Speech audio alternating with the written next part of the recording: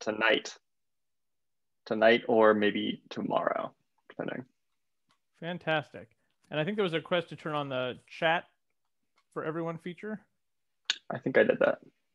Okay, great.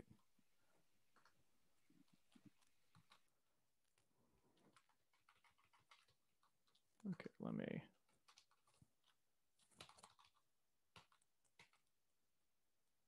Can we have a response to post 1155? Not right now. We're trying to teach the lecture.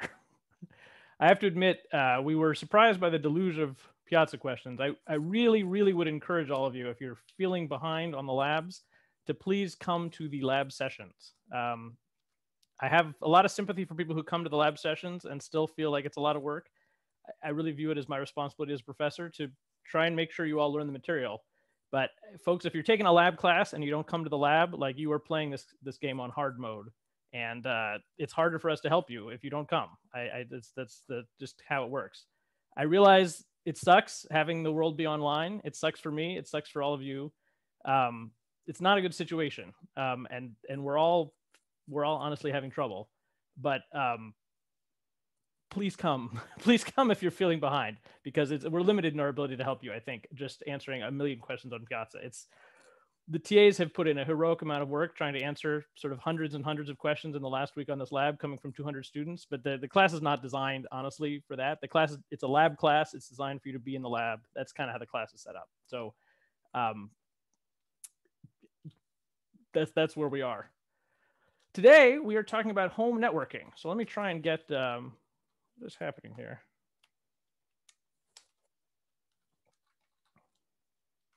Somehow I'm having trouble manipulating my windows. This is not great. Well, let me just share my screen.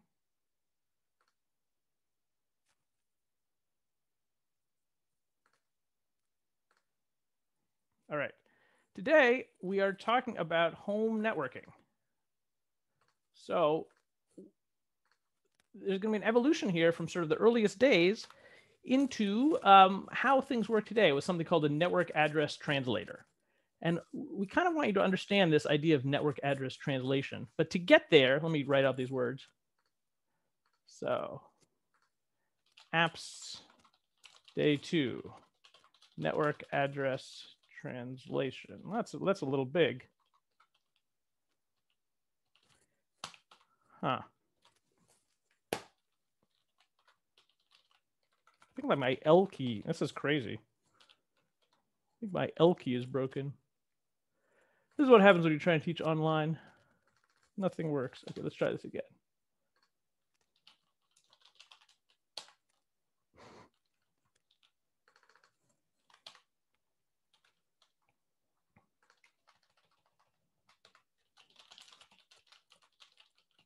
There we go. Okay, the L key works when you make the font size smaller. So this is what we're teaching today.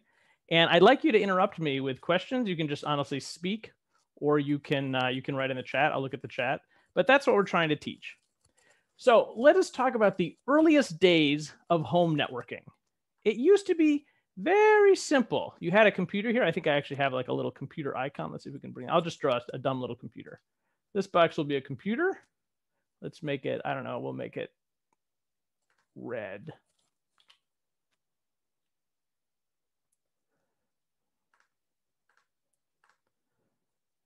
If this is not big enough for anyone, let me know. Okay, so you had a computer and you wanted to put your computer on the internet. So you would plug your computer. I'll write on here, computer.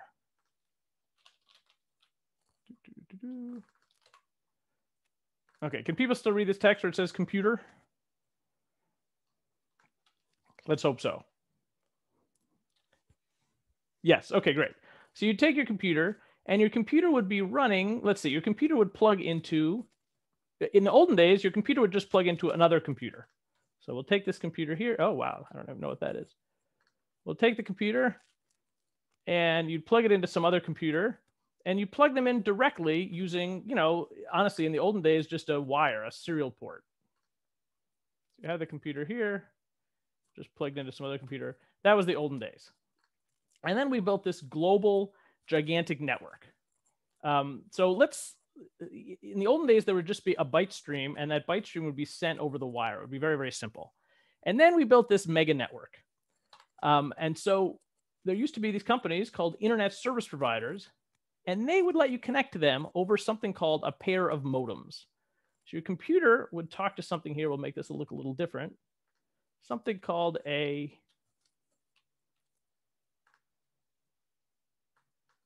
modem.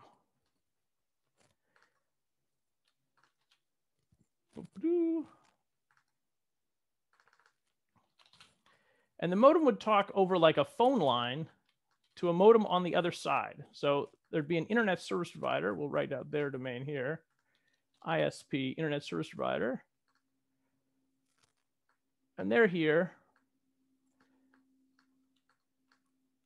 And they have the modem. And that modem talks to your modem over like a telephone line. Do like that.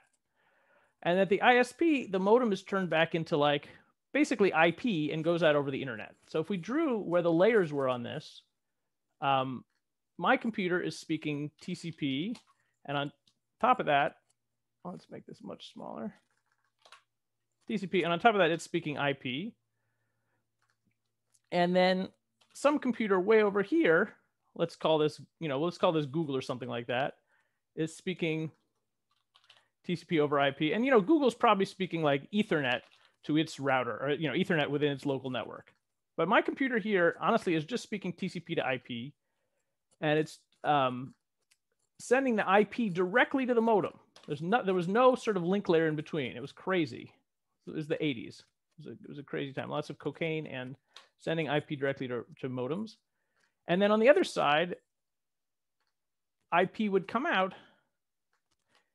Why is this white? Oh, Jesus. There we go. On the other side, IP would come out, and it would go to what? What speaks IP?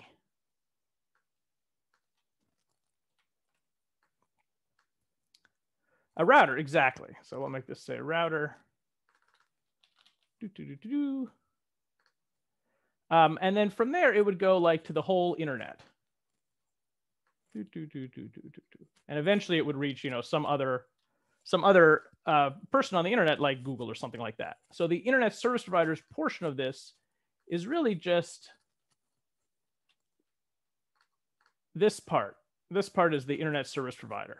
All right, is this diagram clear to everyone? Anyone who needs this explained more?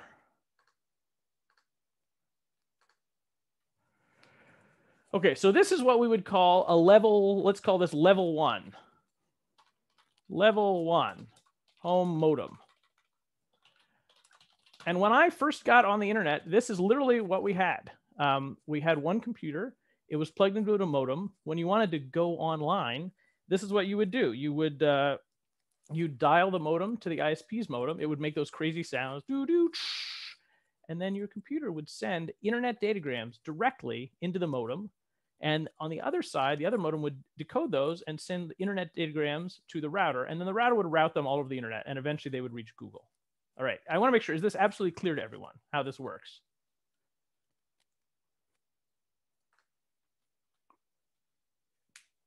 Okay, I'll take that as a yes. So let's talk about what the addresses look like. Nikhil says, why would we go through a modem to reach the router? That's a good question, Nikhil. The answer is that there's no way. I mean, the ISP is like miles away. So so the modems would be connected over something like the telephone system. So it is a physical wire, but it's a really long physical wire. And to send information over long distances, you have to modulate it. You can't send what's called just baseband signals over long distances. Like Ethernet will not go miles and miles and miles. So we have to modulate, and that's, it's a little more complicated. But so the modem would connect to your phone line, and it would literally make a telephone call. And then the ISP would have a phone line, and that would plug into their modem. So that's why we need the modem here. It's really to go a long distance. All right, I hope that answers that. So let's talk about what the TCP connection looks like between the computer and, let's say Google. By the way, is there anyone else in this whole picture who speaks TCP? Does anyone else have to care about TCP?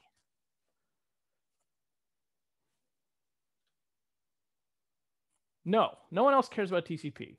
The router, I have this wrong here. The router only cares about IP. The router routes IP, but the router does not look inside the IP payload. It's only looking at the IP headers. So the router here is really only speaking IP. All right. So let's talk about what the sockets look like. If I open a web browser on my computer and my web browser is talking to Google, what are the addresses on my socket?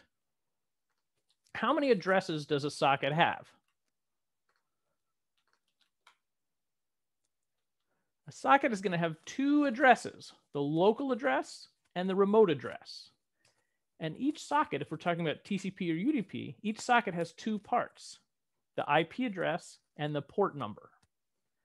So the socket here on this computer, it's funny, if I were doing this lecture live, I would be looking into your eyes. Here I'm very dependent. I'm just going to keep going until someone tells me to slow down because I can't see you. So please do put a message in the chat. So the socket here, let's make this, I don't know why this is so big. So the socket on this computer has a local address. And that's something like, let's just call it something normal, like 18.241.0.5. That's the IP address of this computer. And it's going to have a port number, like, something, it doesn't really matter what it is, 50,050, or 50,053. That's the local address. And then the peer address is going to be Google's actual IP address.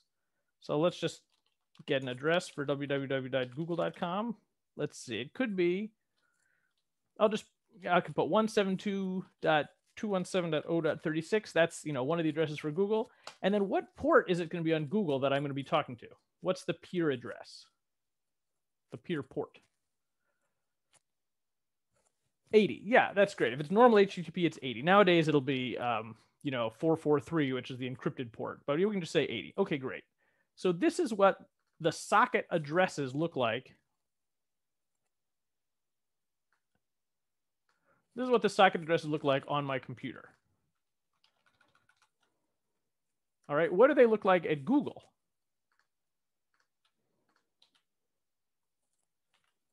Wish I could see here. Let me try not to screw this up. Can you still see the window? Let's hope that works. Okay, so what do the addresses look like at Google? They're really just going to be flipped. So the local address for Google is this one.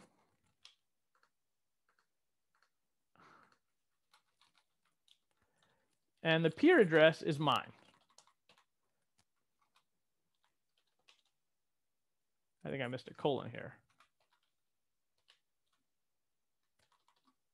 Oh, I see. No, it's just a really long port number. Okay, so here we have a pair of sockets, and those sockets are connected to each other. All right, let me ask one question. Let's say this computer wants to open a connection to another computer, also on port 80. Can it reuse its local port 53050?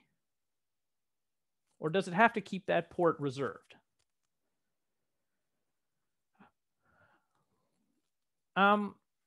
Okay, so this is not the right answer. The right answer is that it can reuse it. And I want to show you exactly how that's possible, because it's really important to know this. Let's say there's another computer out here, which we can call, I don't know, let's call it Facebook or something like that.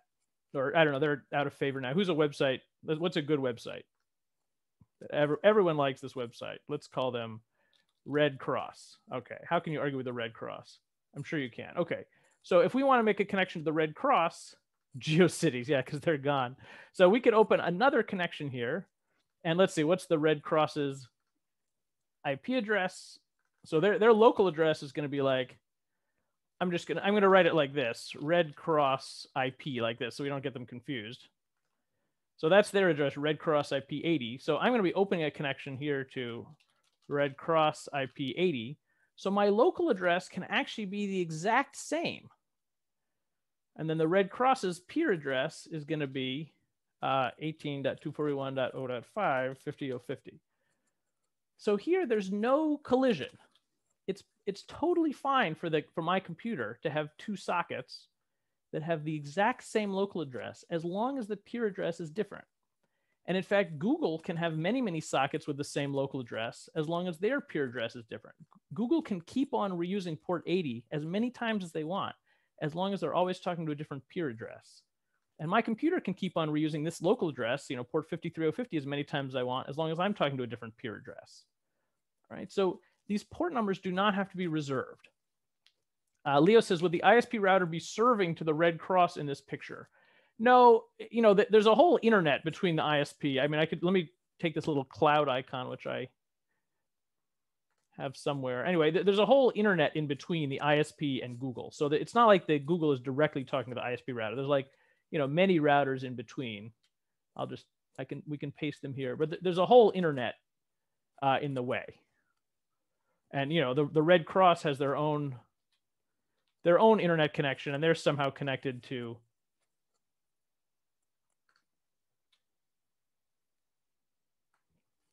well, I'm not going to try and draw it, but anyway, the Red Cross is connected to the internet as well. So it's not like they're directly connected to the ISP. Is that clear? I don't want to lose anyone here.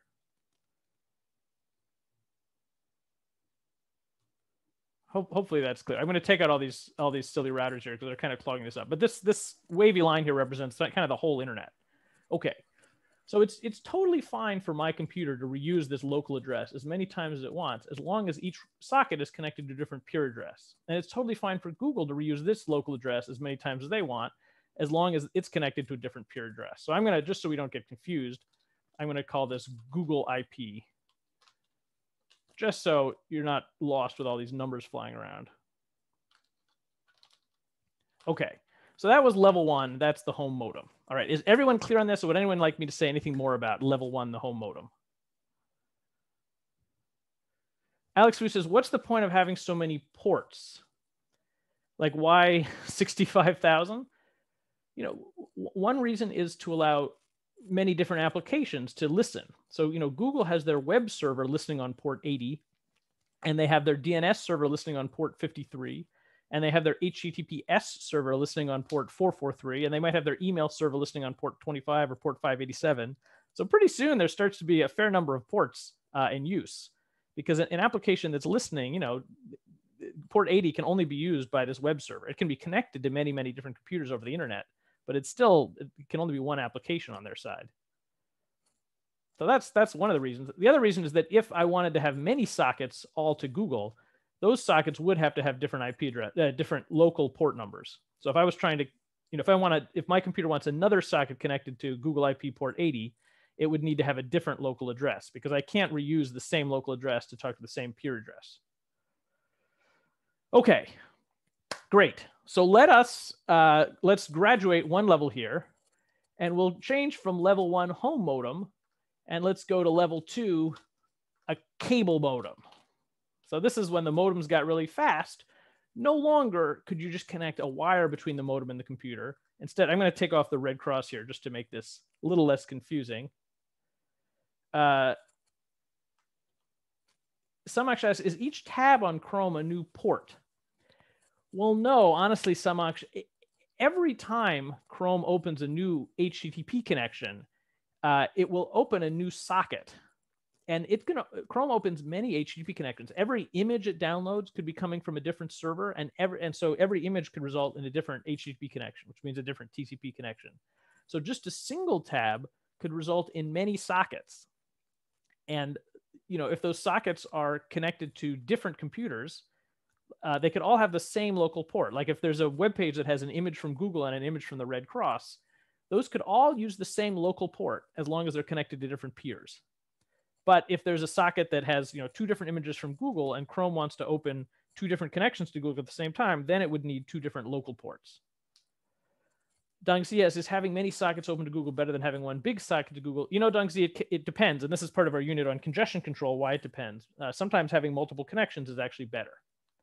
So I have to speed up here because we're trying to get through a whole lecture in an hour. So let's talk about level 2, which is the cable modem. So the cable modem doesn't just connect directly with IP, there's actually a layer of Ethernet here. So the computer talks Ethernet to the modem, and what happens here is just an Ethernet network. And then the modem actually talks Ethernet back to the computer. So there's a small Ethernet network between the computer and the modem. And this results in a much faster connection between the computer and the modem. But what else does it allow? So everything else is the same here. The only difference is that instead of just a wire between the computer and the modem, or between the computer and the router, there's an Ethernet network. So what is the benefit of having an Ethernet network instead of a single wire? Yeah, exactly. Multiple computers can connect to the modem. Absolutely right.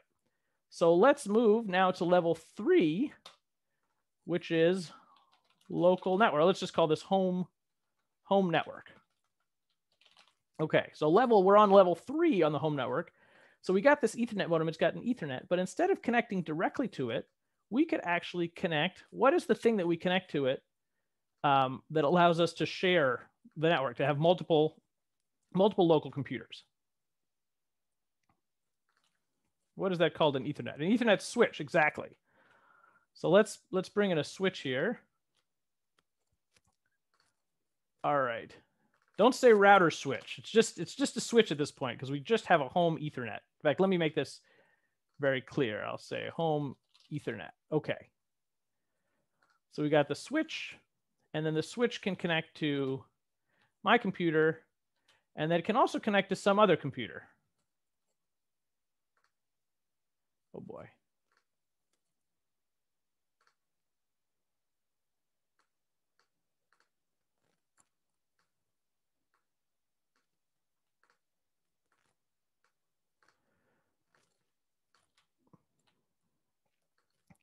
Okay, here's some other computer. And the other computer will need a different Ethernet address. It will have a different Ethernet address because that's what comes from the Ethernet, but it also needs a different IP address. So maybe it's 18.241.0.6 and some other port number. Okay. So now we have a real home Ethernet. Dominic says, how is this different from level 2? Is it that we're being explicit with the ability to add multiple machines? Yes. Previously, Dominic, we just had a modem directly connected to a computer. But now we actually have a local network at our house. We have a modem connected to the switch, and then the switch can be connected to lots of computers. So that's level 3 of home networking. That's not layer, it's level. Oh yeah, I mixed up my words. So the level 2 is just the Ethernet cable connection between one computer and a modem. And level 3, we're like, okay, now we can add a switch and make a home Ethernet network. You got it. You got it. Awesome, thank you. You're welcome. Okay, so now we have this home network here. And now look, we need 2 different IP addresses. All right, and we also need, these computers have different Ethernet addresses. So what happens, first of all, how do these computers get these different IP addresses? There's probably some device here that belongs to the ISP that we could call like the DHCP server.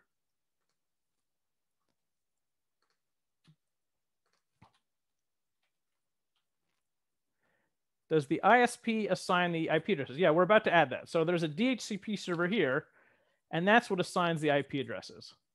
All right. So this is now you have a home network. You have multiple computers. Each one is connected to Google. They have different IP addresses. In fact, they could even use the same port number if they wanted to. There's no reason not to. So this seems really great. This seems awesome, right? Does anyone have a problem with this setup? How many Ethernet addresses does this router have to keep track of? Are these private IP addresses? No, this is a real IP address. How many Ethernet addresses does this router have to keep track of? If the router wants to send a packet to this computer, what is the Ethernet destination for the router?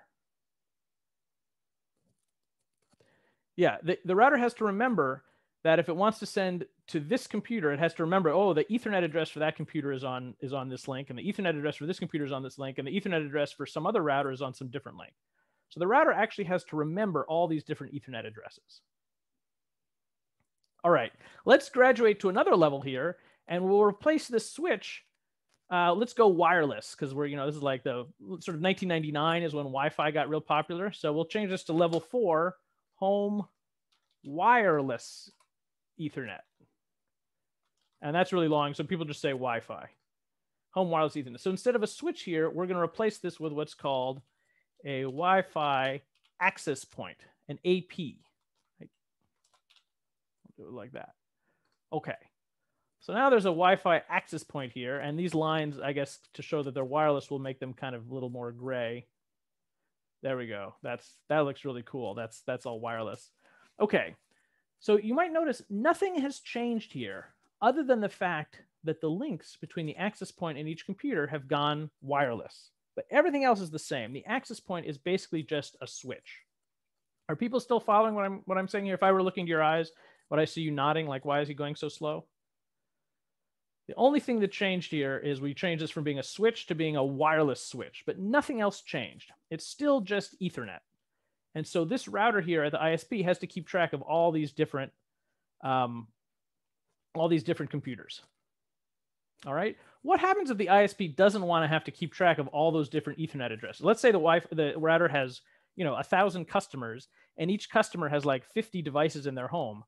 Suddenly now the router has to remember 50,000 Ethernet addresses. That seems like a big pain in the neck. So what could the router do? What could the ISP do to manage that complexity?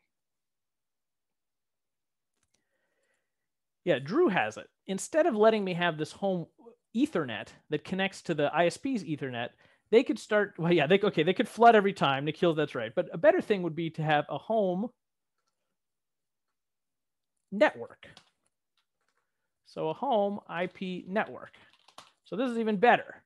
So here we have this Wi-Fi access point, but it doesn't connect directly to the modem. Instead, we have a different router in our house.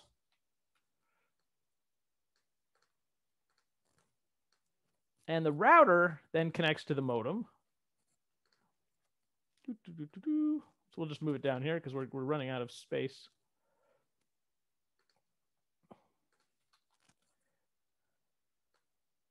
So the router has to speak IP, and then there's a wire going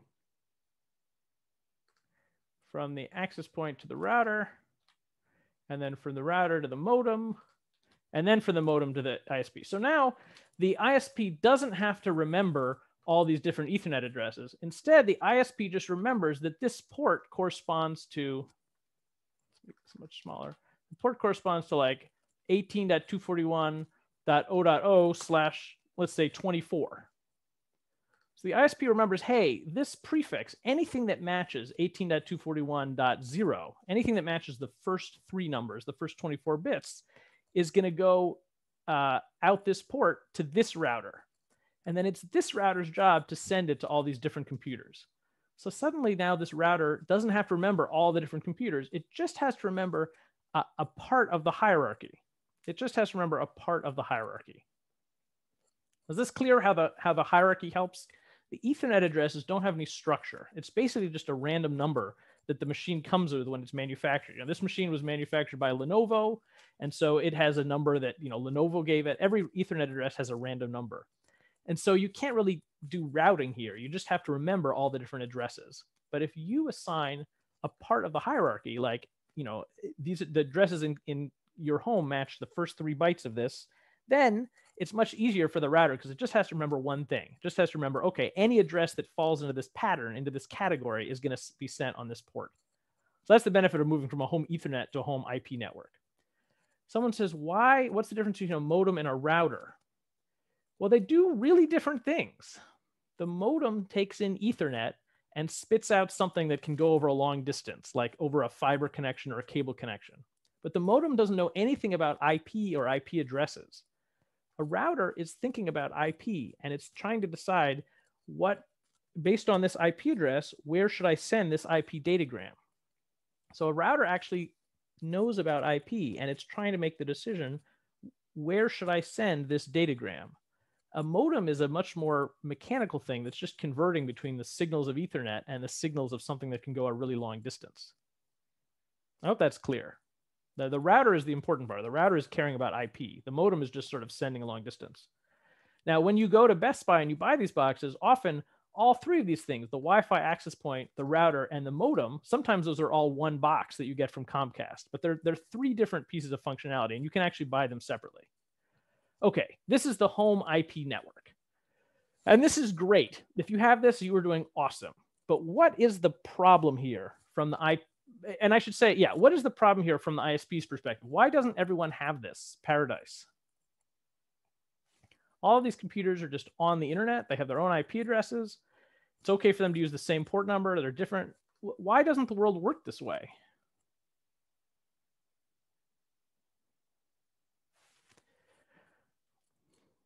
So it's sort of a trick question. The world actually does work this way if your ISP gives you IPv6. This is the world today, and it works quite nicely. If you have IPv6 and all the people you want to talk to have IPv6, this is wonderful. But in the world of today, not everyone you want to talk to has IPv6. And so as a result, the ISP doesn't have enough IP addresses to let you have an entire /24. You know, they're giving you 256 IP addresses. There's only 16 million of these /24 prefixes. So that's not very many people that would have one. You know, the world has billions of people. So this is kind of not good enough. So now it starts to get fancy. What is a way that we could allow our home network to talk to Google without requiring a different IP address for these different computers? What is some added information, we've talked about this, that can distinguish different sockets even when they have the same IP address? For example, if this one computer wanted to open multiple sockets to Google, it could do it. Yeah, exactly. It could do it if they had multiple port numbers. And so one way that you can allow multiple computers to share one IP address. So let's say the ISP is no longer willing to give us 18.244.0.1. It's only willing to give us like 18.244.0.17/32. See how that's a single IP address? A /24 is 256 IP addresses, but a /32 is just one IP address. So one way to do that is to have a single computer that acts as a proxy for all these other ones. So let's try and fit that in here. So let's go level 6. TCP proxy. Okay, so let's see. Let's just try and move the modem and the router out of the way.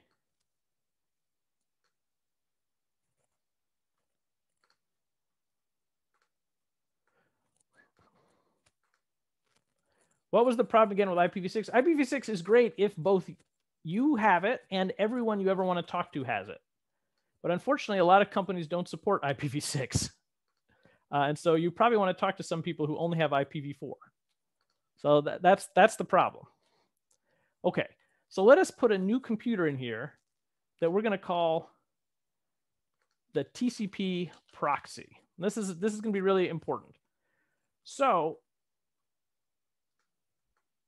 this computer is going to make all the TCP connections that we care about. And so these computers are going to, let's give them fake IP addresses. First, let's give this computer a real IP address here. So it's going to have this IP address, 18.241.0.17.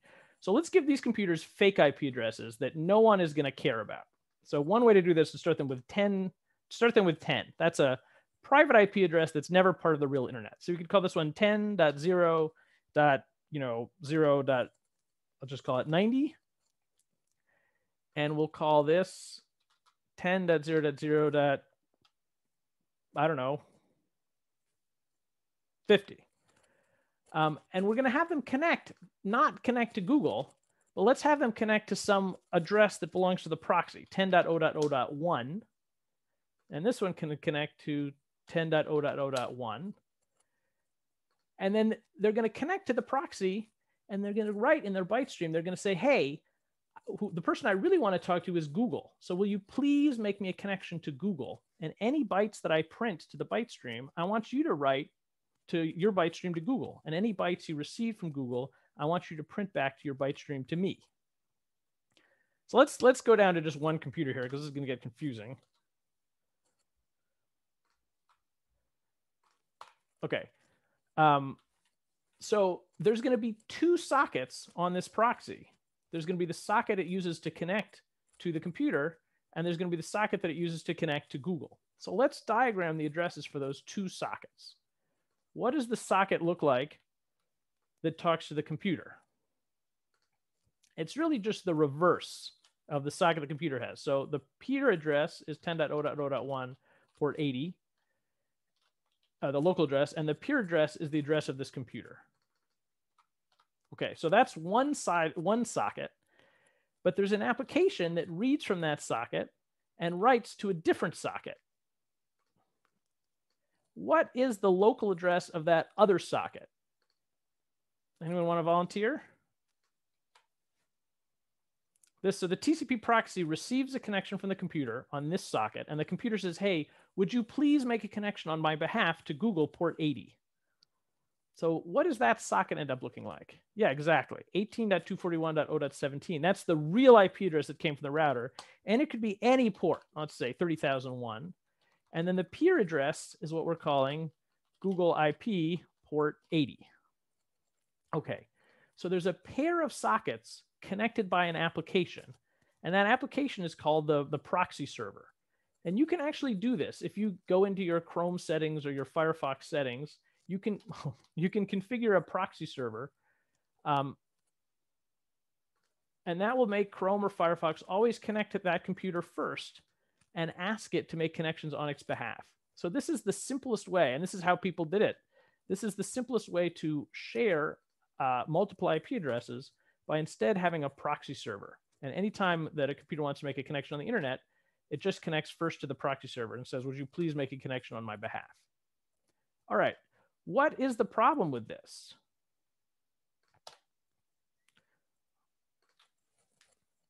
Someone says, why is the local address 18.241.0.17? Because that is the real internet address that was assigned by the ISP and by their DHCP server here.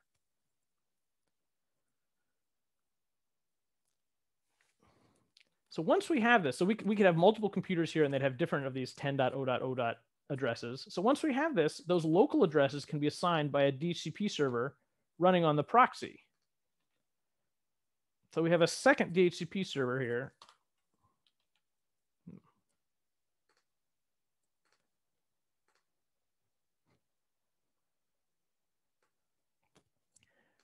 So the proxy has a second DHCP server that's assigning those fake local addresses.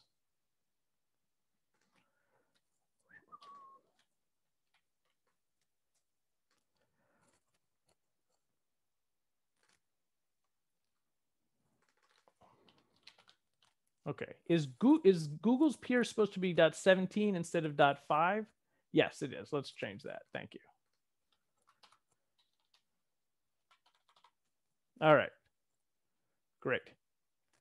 Okay, so now we have two DHCP servers. There's the one that is run by the internet service provider, and that assigns this address, but it assigns it to the proxy. So this address here, 18.244.0.17, is assigned by the proxy to be the public address of this computer.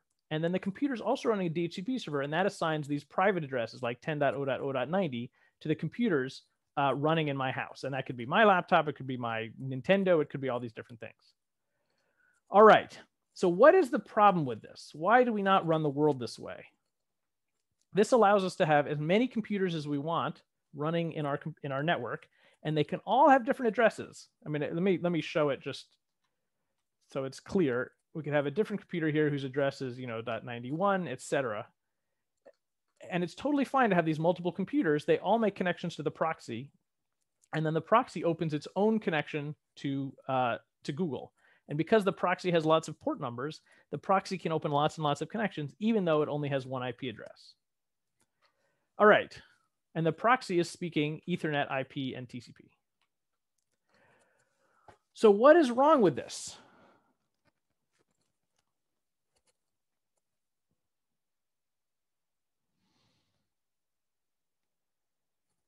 The main reason we don't do this is just because it's annoying to tell all your people in your house that they have to configure this proxy. Think of all the devices in your house that want to use the internet. There's your television and your thermostat and your switch and your sister's switch and your laptop and all these things. Having to configure them all in Firefox to use a proxy or in Chrome to use a proxy is really annoying. I mean, I don't even know how to tell my thermostat to use a TCP proxy, honestly. I know how to do it in Firefox. It's very simple, but I don't know how to do it in every single device that I have, like a Nintendo Switch. I honestly don't know how you create a proxy. So let's move to level 7, which is called the transparent proxy.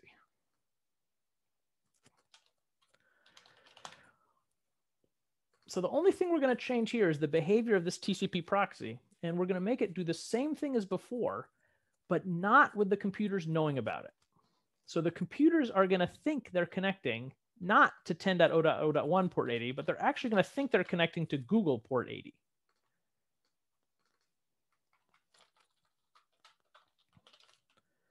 And Google, however, is still going to think it's getting a connection from this TCP proxy. So the local address here is going to be Google IP port 80. The TCP proxy is going to pretend to be Google. Is that clear what's happening? The TCP proxy is not really supposed to do this. It wasn't assigned Google's IP address, but it's going to pretend to be Google. And there's no one to stop it. There's no one to stop it because Google is not really on this network. So when the computer makes an outbound connection to what it thinks is Google, the TCP proxy is going to perform the endpoint of that connection to say, yeah, I'm Google. Who's to say I'm not? And it's going to have a socket just like this. And the application will read the bytes out of that connection and write those bytes into a different connection. And when it gets bytes back from Google, it'll write those bytes back here. And so this computer thinks it's talking to Google, but really it's talking to the transparent proxy. All right, is this clear to everyone how we made this switcheroo? Nothing changed from Google's perspective. Google still thinks it's talking to this TCP proxy box, and it is.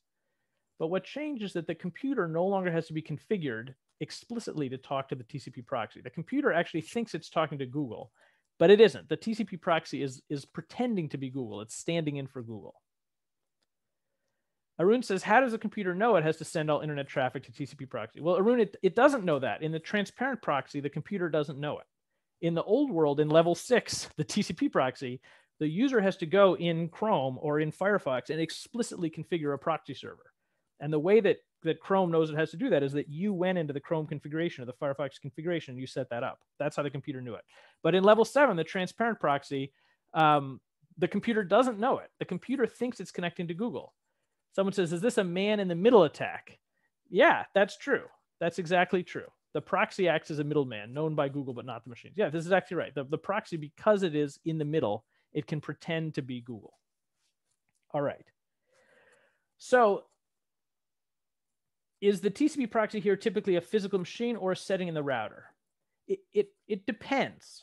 So if you go to Best Buy and you buy one of these home networking boxes, the access point, the proxy, and the proxy is not the end of the story, the router and the modem are all in one thing. There may be 4 different programs running in that box, but they're all in one physical box that you get from Linksys or Netgear or Asus or Apple, the Apple Airport. It performs all 4 of these functions, but they are, well, I guess that many of these boxes don't perform the modem, but if you get it from Comcast, it performs all the modems.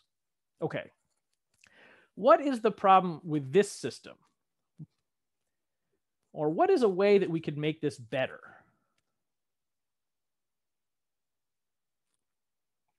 Is it necessary? Let me ask, what happens if a packet is lost between the TCP proxy and Google? Who has to retransmit that packet? Let's say the user sent something and it made it to the TCP proxy, but then a packet was lost, but sent from the TCP proxy to Google, it got lost.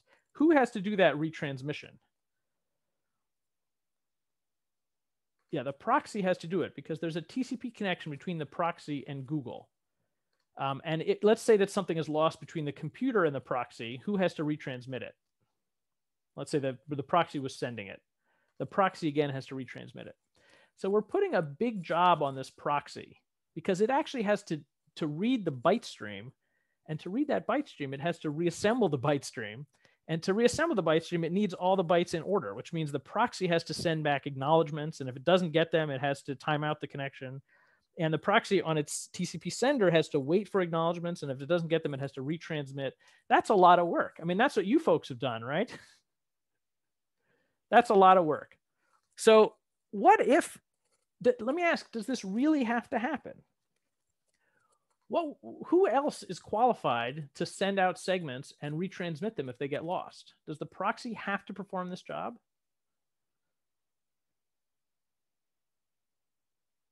And the answer is no. So let's go to level 8 here, which is called network. Let's call this network address and port translation. This is really long. How do I make this much smaller? Okay, well, this is lame. Oh, I shouldn't use that term. It's bad. Anyway, so level 8 is network address and port translation, where instead of a TCP proxy, we have something that doesn't perfectly speak TCP. It only understands enough of TCP to understand the port numbers. And so instead of reading out of that byte stream and writing back into the byte stream, all it does is change the addresses. All it does is change the addresses and the port numbers according to this pair of sockets. So that is called a network address and port translator, a NAPT. And people usually shorten this and they just say NAT, but it's basically, this is the official term, a NAPT. So this device does not reassemble the byte stream. It does not have a stream reassembler. It does not send out acknowledgements. It doesn't have a TCP receiver. It doesn't wait for acknowledgements. It doesn't have a TCP sender. All it does is receive a segment on this socket and translate it to be a sent segment on this socket, and receive a segment on this socket and translate the addresses to go out on this socket. So instead of reassembling the byte stream, it really just looks at the port numbers and the addresses and changes the addresses and port numbers and sends it along. So if this computer sends a segment, it's going to send that segment from 10.0.0.90 port 50.0.50 to Google IP 80. The NAPT is going to receive that segment and it's going to rewrite the local address to become 18.241.0.17 with some port number that is unique, a port number that is unique on the NAPT for the peer address, Google IP 80. And when it receives a segment coming in from the peer, Google IP 80, destined to its own port 30,001, it's going to say, hey, I remember that corresponds to this socket. And I'm going to rewrite the local address to be, I'm going to rewrite the destination address to be 10.0.0.90 53.0.50, and I'm just going to send it along. So what happens now if Google sends a segment that gets lost somewhere in the ISP's network? Or really, what happens if Google sends a segment that gets lost somewhere on the wireless network? Who is going to retransmit that segment? Yeah, Google retransmits the segment. Instead of this box retransmitting the segment, the TCP connection is between the computer, all the way between the computer and Google. That's one TCP connection. But we have this NAT or NAT in the middle, just translating the IP addresses and port numbers. And it translates them similarly to how it would if there were actually two different TCP connections, just like on level 7, the TCP proxy, or the transparent proxy. But it doesn't reassemble the byte stream and it doesn't send acknowledgements. All it does is rewrite the segments. All right, I want to pause here for some questions and then we can talk about some of the complexities.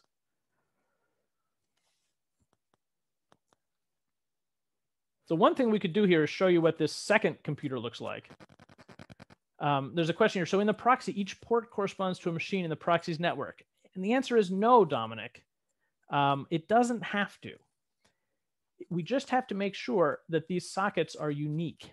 And the socket has 4 parts. It has the local IP and the port, and the remote IP and the remote port. So just that 4 tuple has to be unique. We don't need a unique local IP address, a unique local port number for every connection. We just need a unique local address for every remote address.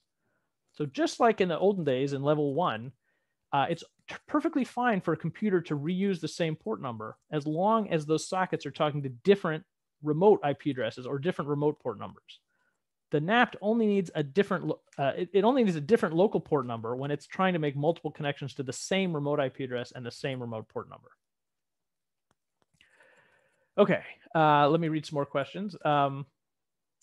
Nikhil says, can you explain again why the proxy was useful in the first place? I mean, the real reason, Nikhil, is in a world where IP addresses are precious, the internet service provider doesn't want to give many, many IP addresses to each customer because they don't have them. And so they only want to give one IP address to each customer. And so we need some sort of proxy to share the internet connection. One sort of proxy to hold on to that precious single IP address that the internet service provider gives you, and then allow computers to make TCP connections that share that single IP address. Leo says, so Google's peer address is really a placeholder address that is translatable by the ISP, by the NAT. Well, Google's peer address is a real internet address that was assigned by the ISP. So it's an IP address that belongs to the ISP and is available for them to assign. And that's what Google sees as the pure address. And the box that really owns that IP address is the NAT. That's the box that actually controls 18.241.0.17. And all these other computers with these private addresses are effectively sharing this address, effectively sharing this 18.241.0.17. Dongxi says, if I want to send a raw datagram, do you mean an internet datagram, Dongxi, an IP datagram? Yeah, if you send an internet datagram to Google, no, the network address and port translation doesn't work because there's no port numbers in the IP header. So the only way this sharing occurs is that we can distinguish different applications because they have a different TCP or UDP port number. That's exactly right. You got it. Neil says, how are the local addresses of the home network determined? Well, this DHCP server here running on the NAPT assigns these local addresses. And there's a guarantee that any address starting with 10 is going to be available because those addresses are reserved for private use. They're not used on the internet. So there's 3 of these ranges. One is 10.0.0.0/8. So any address that matches that pattern, meaning it starts with a 10, is private. There's 192.168.0.0/24. So any address whose first 16 bits matches 192.168 is available. And I forget the third one. Does anyone want to look up RFC 1918 and tell us what the third address is? But the point is that those addresses are configured in this DHCP server, the one running here inside your house, and it just assigns these addresses.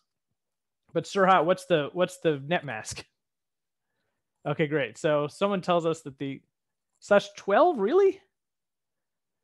Okay, I believe you. So apparently 172.16.0.0/12. So these are the private IP ranges. So when you set up your DHCP server, you can configure it with whatever combination of private IP addresses you want. And any of these 3 ranges is totally available. Now, it doesn't have to be a private range, but the safest is to use a private range unless you own some other range. Russell says, can a NAT be connected to multiple NATs? Yes, Russell, you could definitely do this hierarchically. You can have multiple layers of NAT.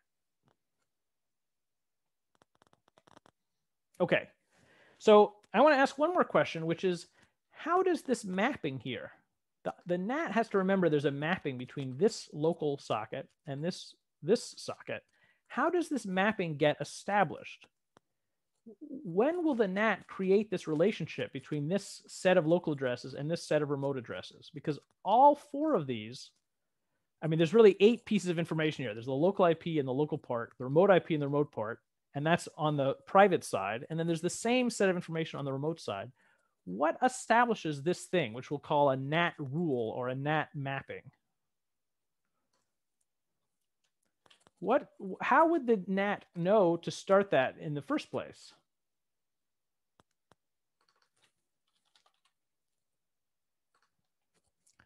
I'm going to put some text here and we'll call this is called a NAT rule or NAT mapping. And all of these pieces of information is important to it.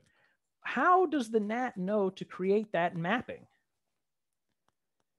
Let me ask, let's say Google tries to initiate a connection, sends a TCP segment with the SYN bit set, sends it to 18.241.0.17 port 20,000. What will the NAT do right now if this is its table of rules and an incoming SYN comes in from Google to port 20,000? Can the NAT do anything?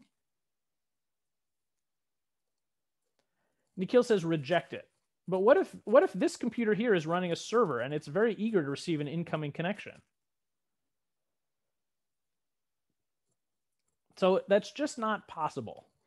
Because let's talk about how do these NAT rules get established. The simplest way they get established is when the NAT sees an outgoing SYN segment from the internal network to the external network, that's when it creates the mapping. When the NAT sees that there's a computer here trying to start a new connection from this local address to this remote address, a new outbound connection, then it can create the mapping. But if it doesn't have the mapping and a new connection comes in from the outside with a SYN segment set, the NAT has no idea which internal computer that is destined for. Is it clear what I'm trying to say?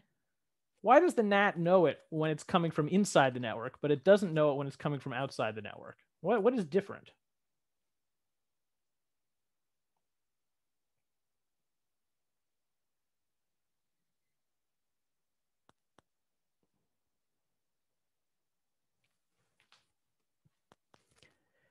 The difference here is just look at the sockets.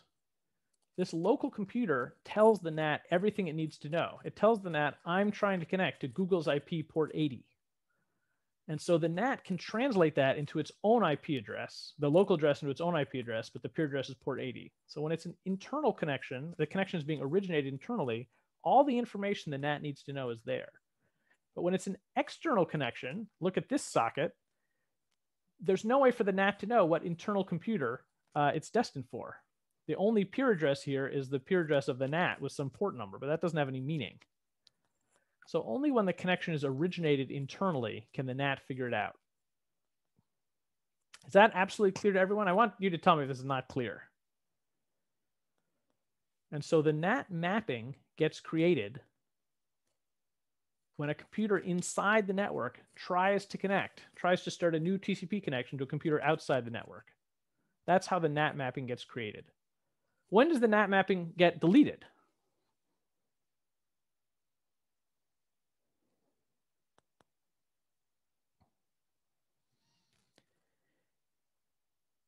Yeah, a lot of you are saying fin flag, but what do you really mean to say? Just because a fin flag goes by, does that mean the connection's over?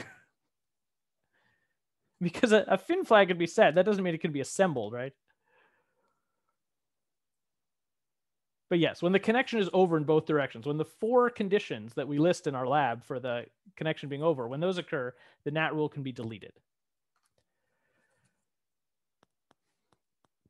So that's how we create these NAT mappings. That's how the NAT can delete the NAT mappings. And there's one more thing I want to say, which is that the NAT mapping can have a wildcard in it. So it's possible to make the NAT mapping like this. And in this case, no other computer can connect to our local computer. Only Google IP port 80, when it sends something to 18.241.0.17 port 30,001. Let's actually, let's adjust this one over here so we're not confused. When Google sends a segment there, it gets translated into the real peer address, 10.0.0.90. But it's possible that this could have a wildcard. So we could say instead that this would work for any peer. We could just say star.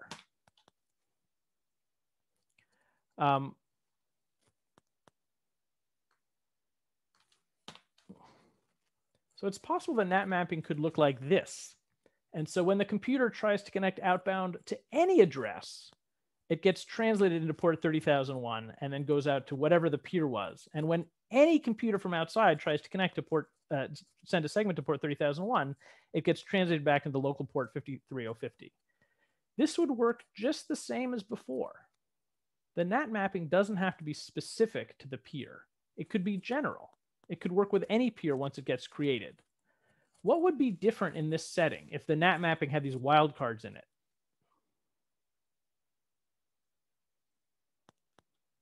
What would be allowed now?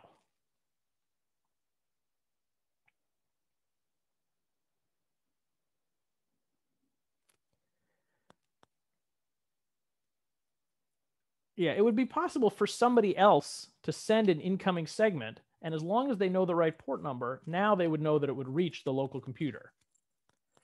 So depending on the behavior of the NAT, whether it makes mappings that are as specific as possible or whether it has some wildcards, this can affect whether it's possible to make an inbound connection, even when a computer is behind a NAT. And so what I really want you to know is there are different kinds of NATs, and they make different kinds of rules. Sometimes the rule is very specific. That's called a restricted NAT. And sometimes the rule has these wildcards, and that can allow incoming connections. So the second thing I want you to know is not to think of the NAT as a firewall. The NAT is not a security function. The NAT does not necessarily prevent inbound connections from coming in. Because if the rule looks like this, it's totally possible for an inbound connection to come in as long as it's destined for port 30,001. But if the NAT rule is specific like that, now it's not possible for an inbound connection to come in. because the connection could, the segments could only come in from Google's IP address port 80. So number one, there are different kinds of NATs and their behavior difference. Sometimes they put wildcards in these rules, sometimes they don't.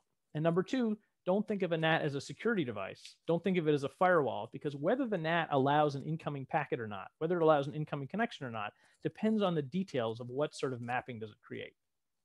Okay, so over this day, we've gone from level 1, which is just the basic home network over a modem, all the way to this level 8, where we have this device called a network address and port translator, really just called a NAT. And so typically that box in your house, the Linksys box in your house or the Comcast box in your house, it performs all 5 of these functions. It's a Wi-Fi access point, it's a NAT, it's a DHCP server, it's a router, and it's a cable modem. But those 5 functions are really 5 separate things, at least in our modular way of thinking. All right, I hope I've enlightened you a little bit about how your home network works. Are there any sort of final questions?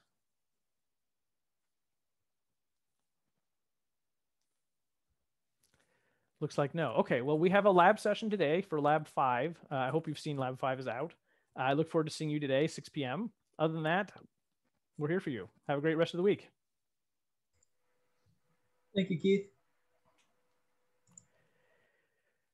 Nikhil says, can you explain again why NATs can't accept incoming connections? So Nikhil, it depends. It depends on what the NAT mappings are, what the NAT rules are. But in the local case, I'll share my screen again.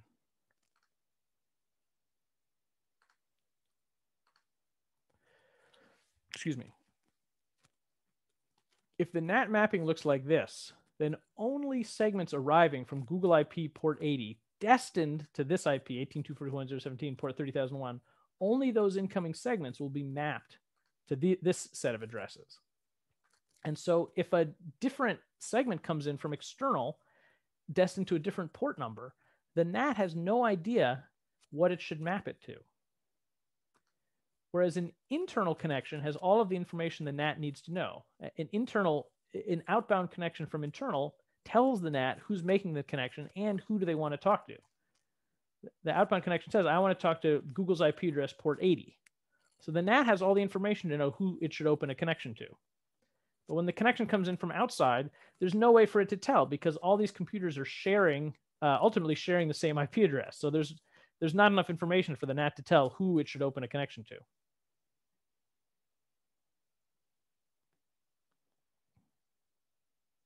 If you want to just look at the page, I'll leave it up. Maybe Kuda says, which of these functions are part of an internet gateway?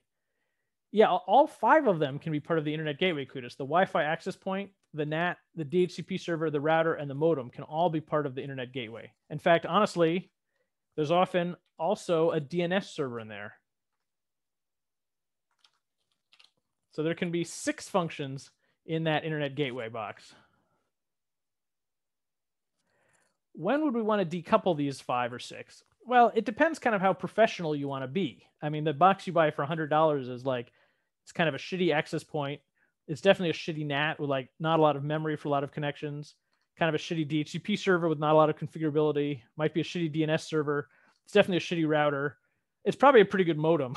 So it depends kind of how much capacity and how sort of professional you want to be. And it depends how many computers you want to serve. If you just have a house with 10 computers, including your thermostat and everything, one of those $100 boxes from Best Buy is probably totally sufficient.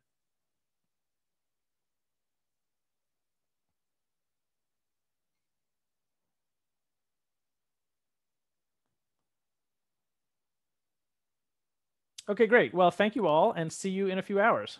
Bye. Thank you.